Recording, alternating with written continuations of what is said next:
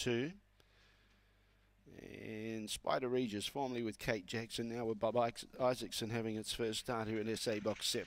Green light on, no more bets, thank you. Set to go. Ready now.